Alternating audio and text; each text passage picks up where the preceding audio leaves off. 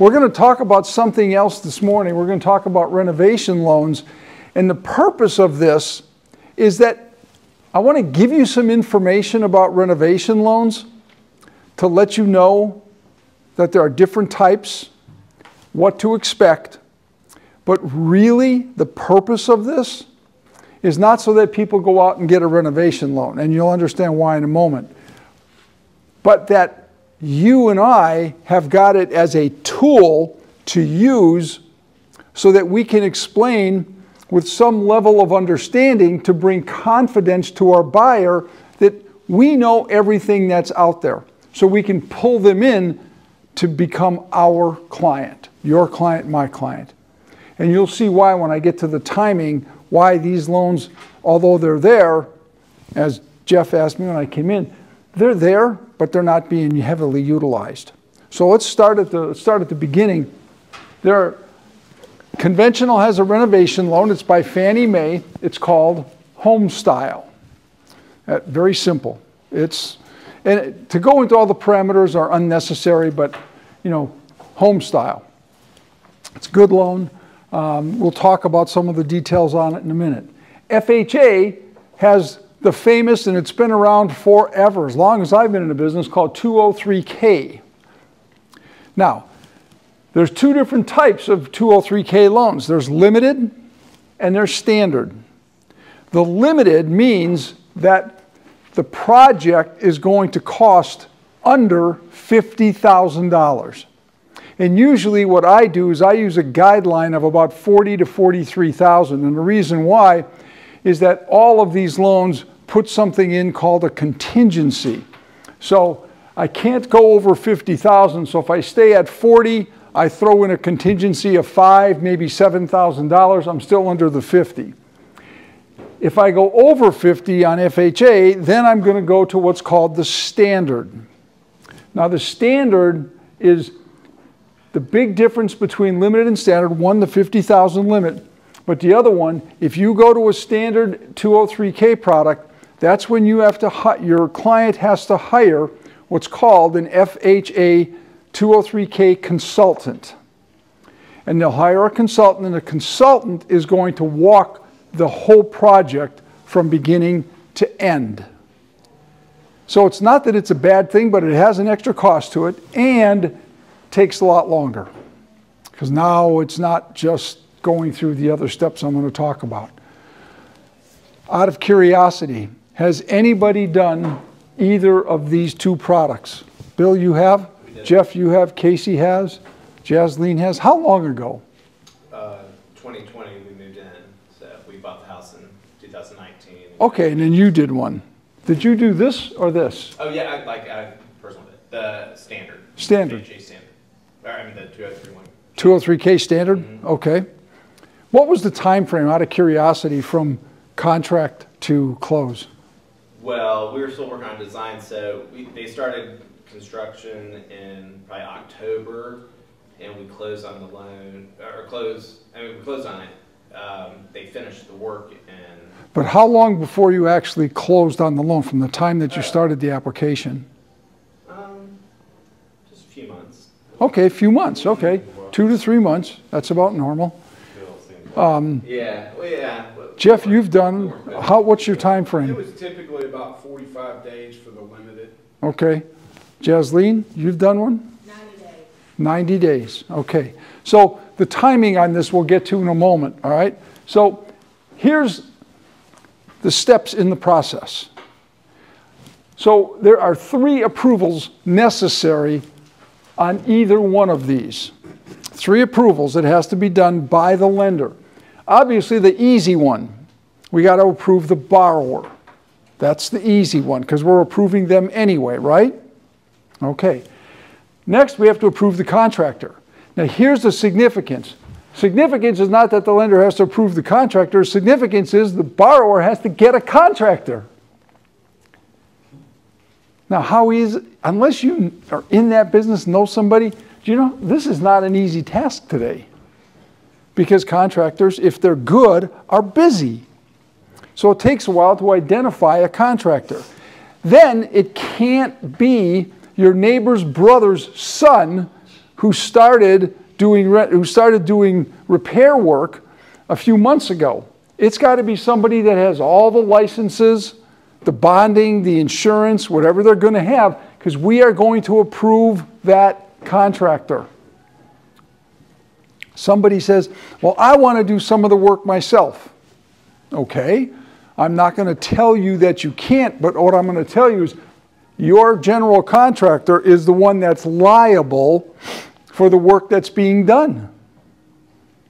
So if you're going to do the painting, or if you're going to do any of the work, then you have to clear it with your contractor, not with me, with the contractor, that they're the one that we are going to hold accountable for the work that you are going to do. And some contractors don't want to do that. If it's painting, it may not be a big deal. Now, home style is more lenient on that than 203K. But we've got to approve the contractor. Now, the next thing is we have to approve the plans and specs. Now, when I say plans and specs, the plan is you have to tell the contractor and us, what work do you want done at the house? Well, I want to rip out all the cabinets in the kitchen because they're old and they're really falling apart. Okay, so that's part of the plan. Next plan is the front porch needs to be redone. Okay, so we're going to redo the front porch. All right, that becomes part of the plan. Whatever work you're going to do in that house becomes part of the plan. Now you go back to your contractor and say, here's what we want to do. You have to tell us how much this is going to cost and how long it's going to take. Now, many people, they don't want to go to just one contractor. They're going to get their plans and specs, assuming, or they're going to get their plans together, and they're going to take it to 1, 2, or 3 contractors in some cases, and say, tell me how much this is going to cost, the specifications. This is what you're going to do, how much is it going to cost. Then they go ahead and they pick a contractor, at which point we now have to approve the contractor. We take the plans and specs. Now we're going to approve the plans and specs. Now, can anybody see why this doesn't happen in 30 days? This is going to take time. Now, let's assume for a moment borrower, contractor, plans and specs are all taken care of. Then, as we're doing that, we order an appraisal from one appraiser, but that appraiser is going to do 2 appraisals. He's going to do an as-is, and they're going to do what it'll be like after the work is done. And based on that second one, that's what's going to determine if it's going to meet the loan-to-value guidelines. Now, the loan-to-value guidelines are a little bit loosey-goosey on these 2 products, which is a good thing. But bear in mind, we're going to be doing 2 appraisals. Now, that should trigger a thought in all of our minds.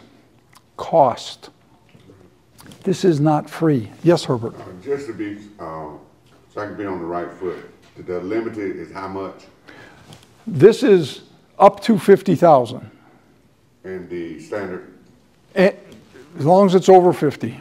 You can basically, I've never seen anything coming in over 150, but I guess you probably could. So in this, prior to the buyer, he's already approved for the home.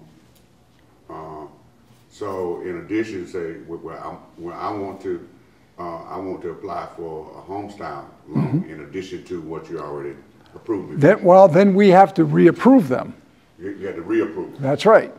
If they're going to do home style, we have to approve them for the work that they're going to do for the total work. Oh, so that's in addition to. That's right. Okay. Right. All right. All right, timing. 45 to 60 days for home style. And again, some of that is going to be loosey-goosey based on how long it takes to get these 2 things.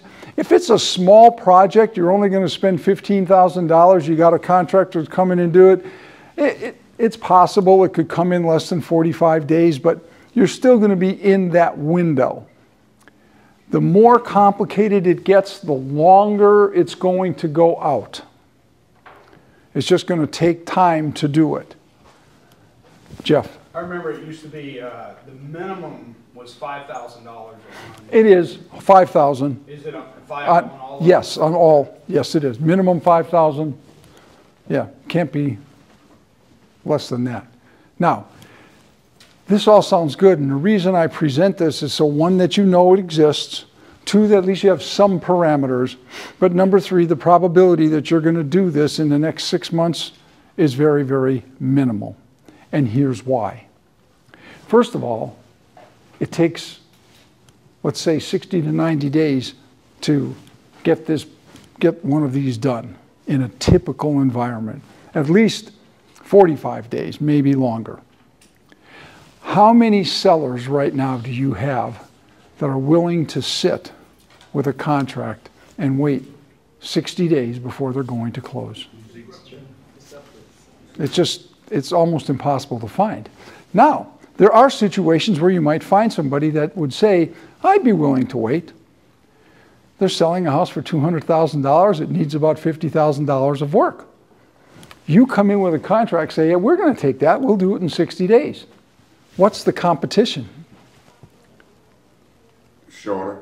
What's that? Shorter, but who is your competition? You got a home for $200,000, needs $50,000 of repair. What's that? Cash buyer. Cash buyer. Your investor. So that's why this product, as good as it is, and it's excellent, isn't being utilized. Because if you can find something that would fit in this here, you're going to be messing around with somebody who is a cash buyer, an investor.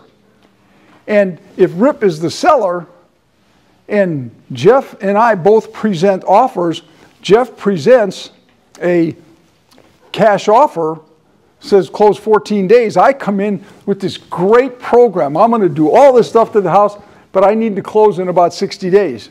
Rip, what are you going to do? Cash. Cash. King. It's just, that's what's going to happen. Therefore, this product today is good to know about, but it's probably not going to be used. So if it's not going to be used, why do we need to know about it? We need to know about it for what we talked about before we actually started the session while some of you were in here. Competition. You're faced with competition because you're not the only real estate agent calling on that particular person in many cases. Jeff? I didn't mean to cut you off, but my question has to do with the easy buy.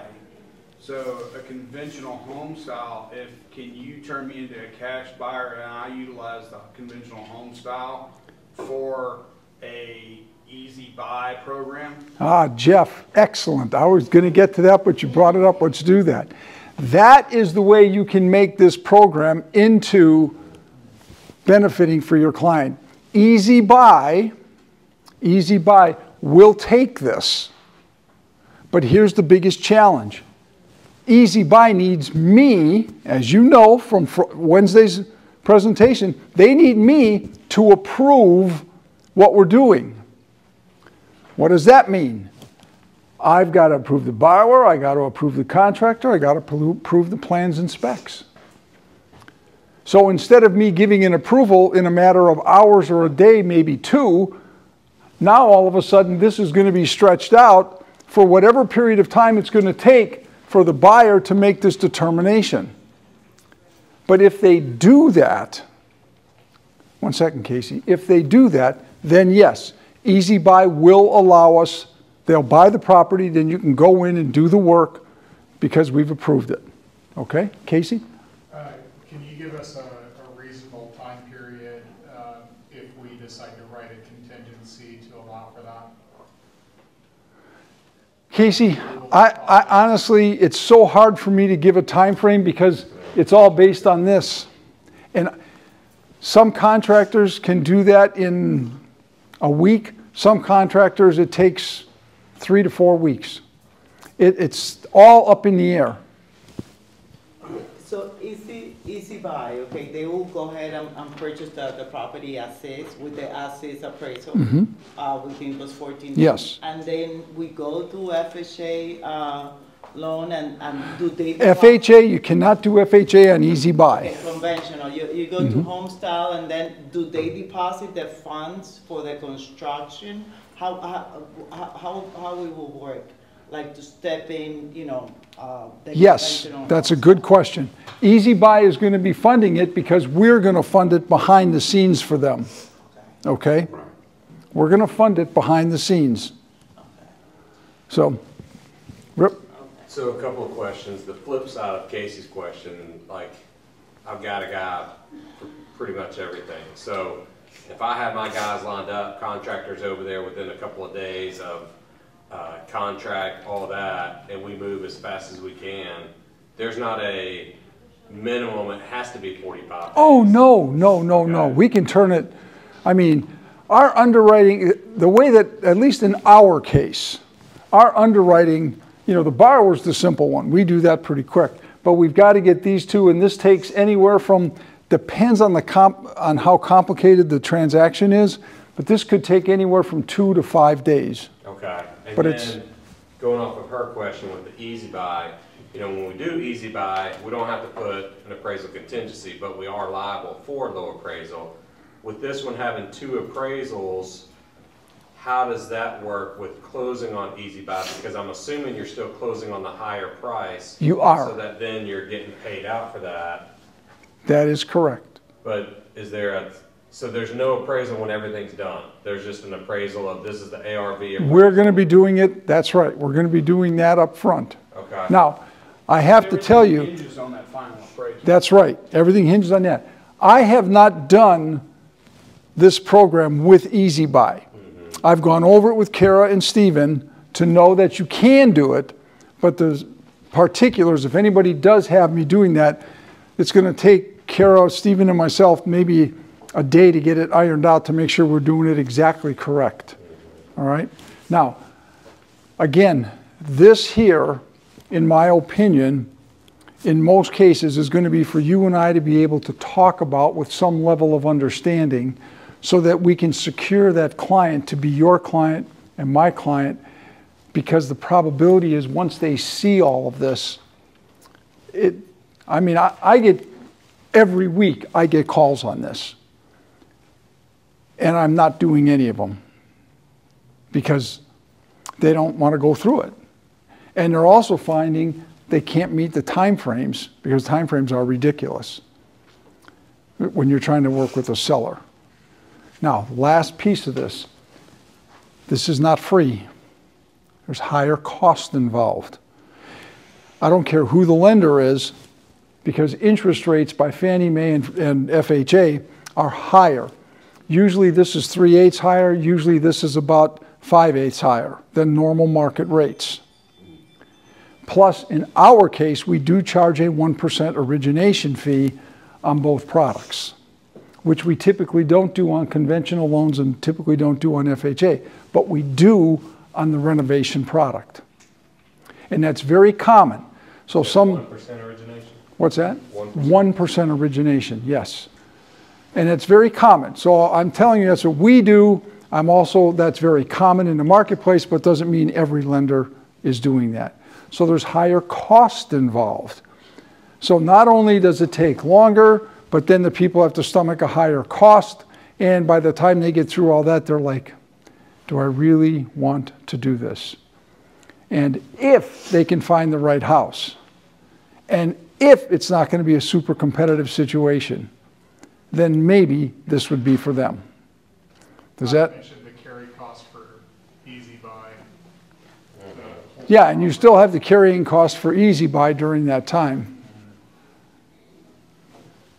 Any other? Like the worst thing in the world. No, it's not. Compared to a mortgage. Right. There is a little bit more. Right, it's not. It's not the worst.